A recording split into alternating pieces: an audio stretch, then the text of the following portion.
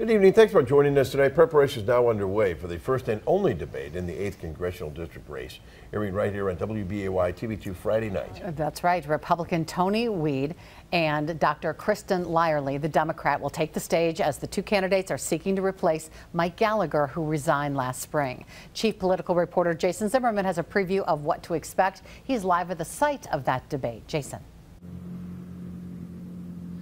Cami, I know we're preparing as well, with you serving as the moderator and myself asking questions, along with a reporter from the Green Bay Press-Gazette. That debate will take place at the Mothy Center right behind me on the campus of UW Green Bay, with extremely high stakes for the two people on stage.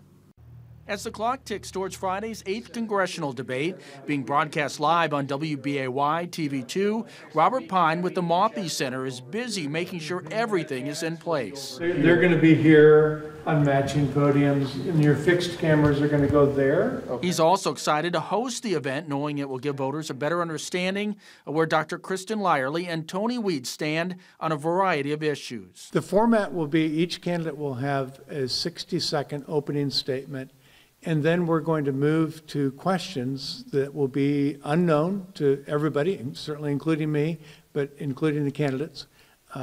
Questions developed by political reporters, you and Jesse Lynn from the Green Bay Press-Gazette. Two college students will also ask a question each, and neither candidate will be allowed to have notes.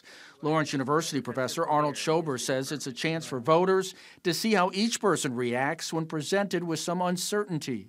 That's especially important in congressional races because the level of information voters have for Congress is very low to begin with. And so this is one of the few opportunities that voters have to see the two candidates who want to represent us.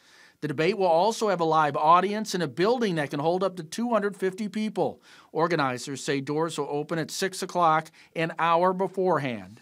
It's also going to be important that any live audience understands the ground rules, that there will be no applause, there will be no catcalls, there will be no whistles, no signs. The audience is going to be silent and on good behavior.